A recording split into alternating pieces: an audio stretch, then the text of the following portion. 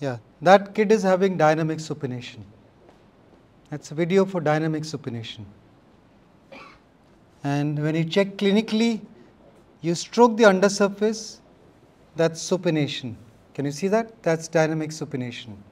Whereas in a normal child, it should go out into eversion. In a dynamic supination, it goes into inversion. There. See the difference? So, one is dynamic supination, other is normal. Okay. The batch was with me. I showed them a case of complex clubfoot because there was one child with complex clubfoot.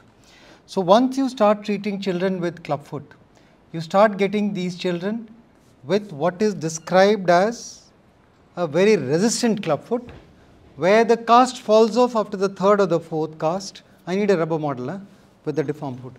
Cast slips off after the third or fourth cast and allows the cast to slip out, leading on to a more severe deformity, and the foot looks like this, where the tibia looks bowed, there is edema on the foot, and there is second toe look, the second toe looks longer than the great toe. Can you see that? And the great toe is short and cocked up. It is a short cocked up great toe, and there is a crease running across the lateral side of the foot also. And when you look at the side of the foot, the cavus is worse, the whole foot is shorter than the other side.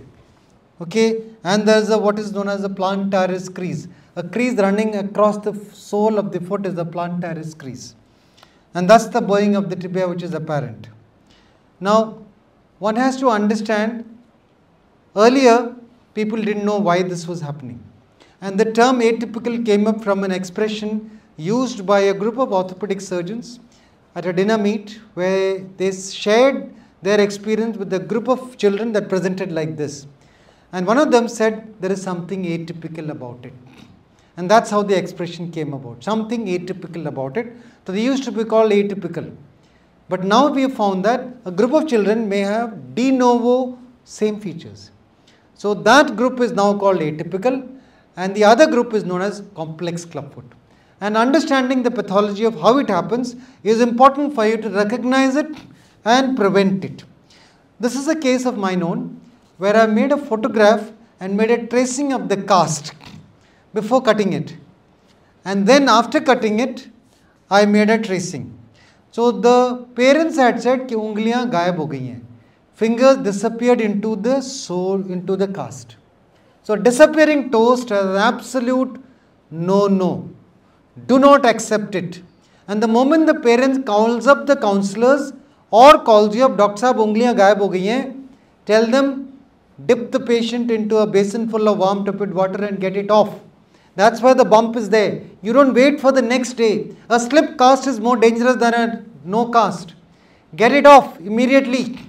Do not wait for the next day. Okay. So, why the first cast did not slip? Just look at this. If you put a loose cast, it is likely to slip. If you put a 90 degree, less than 90 degree cast, it is likely to slip. But even if it is 90 degree, not a 90 degree cast, even if it is a loose cast, if the deformity is severe like this, this portion prevents the slippage of the cast.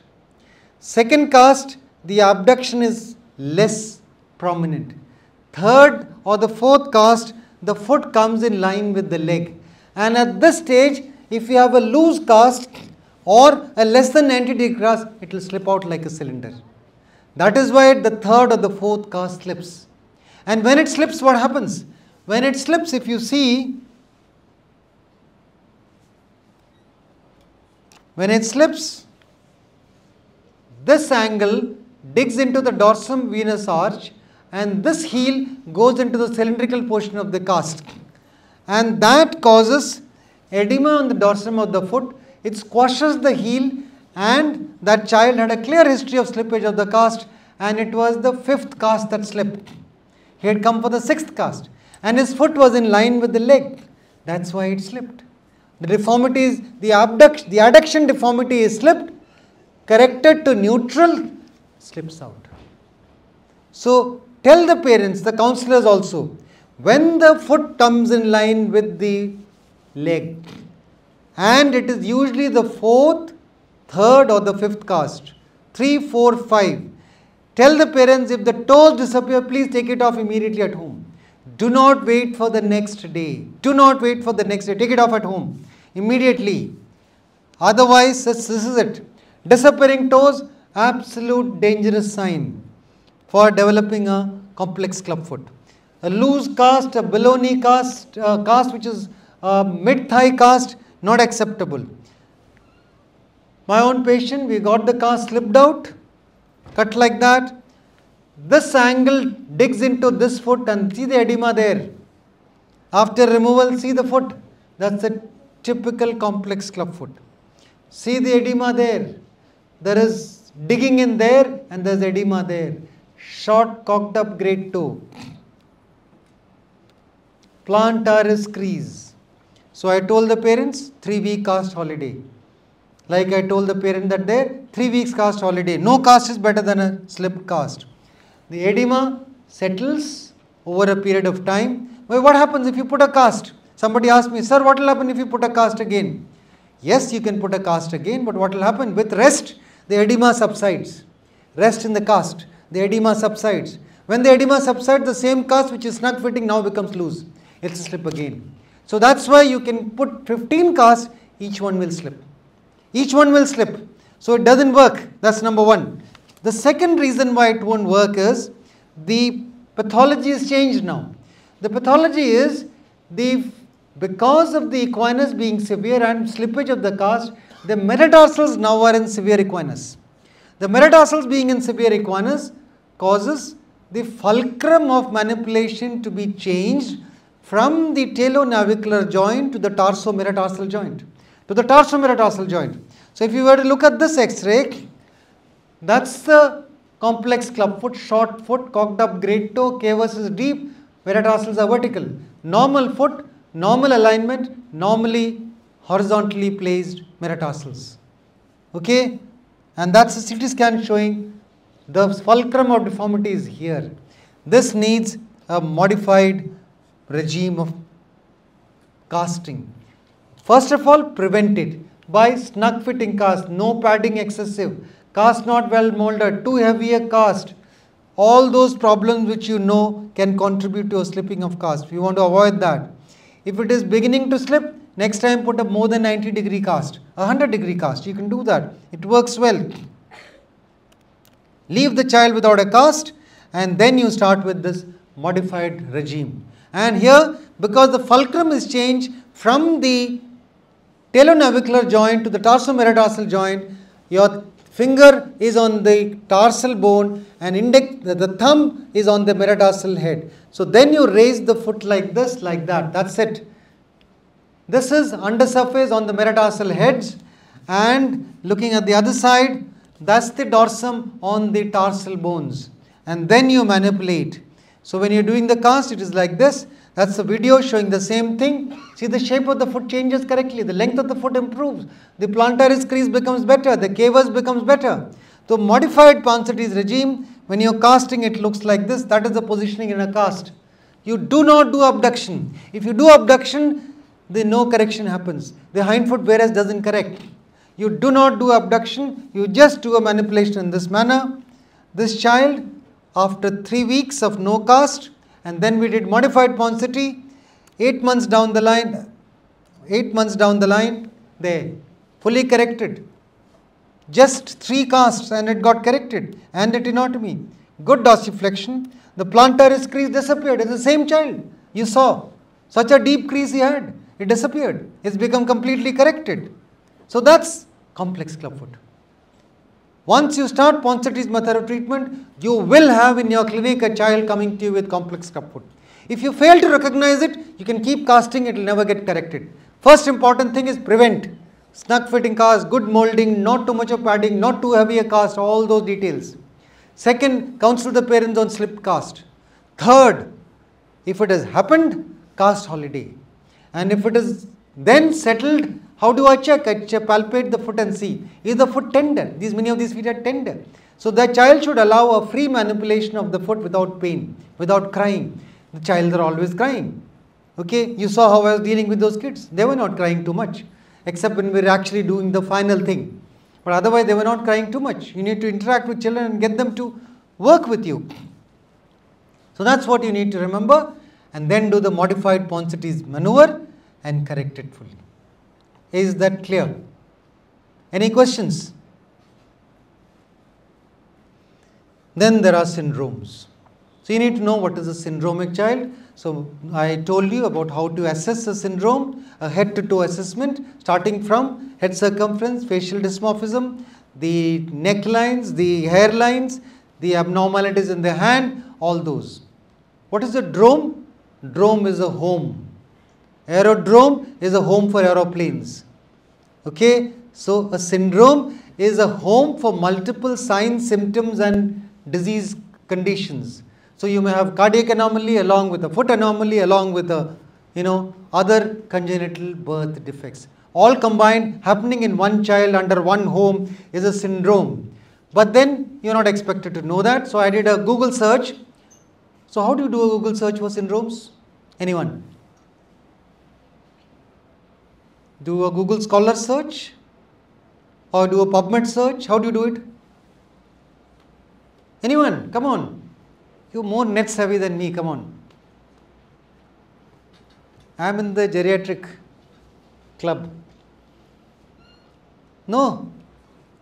If you put in Google Scholar, you will get multiple sites. You don't know which one to rely. You don't know which one to go. The most reliable, internationally accepted by geneticists is what is known as the 𝐬𝐤𝐢𝐚 website. What is 𝐬𝐤𝐢𝐚? Online Mendelian Inheritance in Man, OMIM. Online Mendelian Inheritance in Man. So I put up Clubfoot there, I got 275 references. 275 references of syndromic Clubfoot. Can you imagine? Can I remember all of them? Not possible. So your job is to first identify and recognize them. And the top of the line is TARP syndrome that you see. So beginning and end, I have listed that out. Not important to look for. TARP syndrome is Talipes equinovirus, atrial septal defect, Robin sequence. What is Robin sequence? We have mandibular abnormalities, micrograthia, and all those features that go with it. And we have congenital heart disease along with it. Your job is to recognize it, send it to a geneticist for evaluation. There are enough genome sequencing available now. Microarray methods are there. You can identify it, send it, and get the precise genome sequencing to identify the precise syndrome and look for all the features. Do get, if it is syndromic, do get an echocardiography done. Many of them have cardiac defects. It's important for you to recognize that. Once you recognize, then you can counsel. Tell the counsel. On the top of the chart should be syndromic clubfoot. Then they know, the parents know that this is syndromic clubfoot. The results cannot be good in 6 or 8 casts. It is not possible. So the parents are not worried then. So unless you counsel them, it doesn't happen. You have to tell them it is syndromic clubfoot. Okay, results are not as good. The best results are in idiopathic clubfoot. Okay, then Dr. Alaric talked about all the conditions that group together as one arthrogryposis. And the most common one is amyoplasia, failure of development of muscles. And amyoplasia can be diagnosed intrauterine by fetal akinesia syndrome, fetal akineal syndrome. And fetal akineal syndrome, the fetus will have no movement in utero or very limited movement in utero. That's fetal akinesia syndrome. You have to recognize that right from intrauterine days and tell the parents. They'll come to you with an ultrasonography and they'll come to you, sir, iska kya matlab hota hai? Iska matlab yahi hota hai ki my child might be an arthrogrypotic child. And there are not just one type of arthrogryposis, there are so many types. I have just listed 8 of them here. 8 of them here, there are so many variations. Earlier it was thought that the arthrogrypotic children do not have any intellectual problems. There is one group with intellectual problems also. So we need to understand that there is a huge spectrum of arthrogrypotic children that present to you. The classic one is this, distal arthrogryposis, multiple problems in the upper limb, see the hand, see the wrist and this. But it can also be inflection. Inflection with flexion deformity of the knees, not a problem. You can put a nice cast which won't slip. But the same thing happening in a child presenting with extension. Each cast is likely to slip once this foot is in line with this. This won't slip. This won't slip. Once it comes in line with the leg, it will 100% slip. Then what is described is, you describe a holding tenotomy. You do a first tenotomy and repeat it later on sometime later, so that you get the cast from slipping and then correct the foot. Or just before I came, I operated a child. I was operating on the same day I came. Knee release first to improve flexion. Put the knee in flexion. Cast can be then given in flexion. So this is a child where we had to do that, and then you can correct it. So recurvatum in an arthrogrypotic is a challenge. Most of these children walk, not an issue. They will walk with what is the classically stiff hip, stiff knee, stiff ankle. They may have DDH associated. If it is bilateral, I tend to leave them alone, but many try to correct it also. If it is unilateral, I definitely try to correct it. So that I need to get both the legs symmetrical and get them to walk. And they normally walk stiff knees. It's not a problem in walking. They walk with what is classically described as a penguin gait. They walk like that. It's a penguin gait. It's a penguin. So if you watch Animal Planet or Discovery Channel or National Geographic, you watch penguins walk. They'll walk moving the whole trunk. They can't move their leg. The whole trunk is like that. It's a penguin gait that they have, and they will walk. That's not an issue. But they will be able to walk only if you can get this foot corrected. This child had several sessions of serial casting with me. Each time it would get correct and then it get back again. This time I tried, it wouldn't get corrected. The talar head just wouldn't reduce. It just wouldn't reduce. Finally, I had no choice but to do a talectomy, but that's the last resort in these cases. The results of arthrogryposis are not good. In literature, this is a paper from 𝐬𝐨𝐜𝐢𝐚 𝐬𝐸 Marconde is the one who's taken over and stepped into the shoes of Dr. 𝐬𝐸 Ponseti in Iowa University. So he found that his recurrence rate with the arthrogrypotic feet were around 25% in 2 years. I say it is 100%, provided you follow them up a longer period, because there is no muscle. These are all fibrotic bands. They are inelastic. They don't stretch. They will recur. So there the counseling is different. And lastly, streeter's dysplasia, very common. I tried casting this child. Each time came back with edema.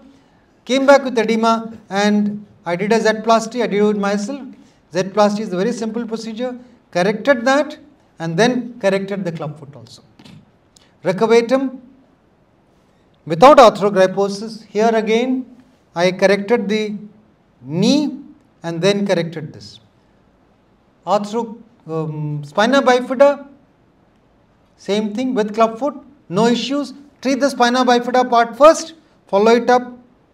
Went to the neurosurgeon, corrected it first, then we corrected the clubfoot exactly as Ponseti's method. They do very well. Only problem is, we had a child today, dorsiflex was not there, foot drop was there, toe drop sign was there. This child had a toe drop sign, will need an ankle foot orthosis.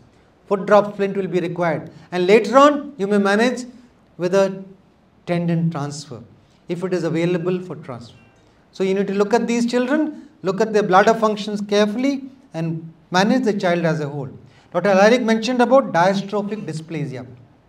That's a bad syndromic condition with a severe deformed foot, which are short, completely arthritic type, with the X-ray picture looking like this, and they will have a bad recurrence. So we need to understand syndromic children, complex clubfoot, different management, complex clubfoot, the modified management technique. Syndromic children, respect the fact that they will not behave normally, they will reduce the magnitude of deformity, and you will have a situation where you will be able to reduce the magnitude of surgery by reducing the severity of deformity, but you may not be able to correct it completely in all cases.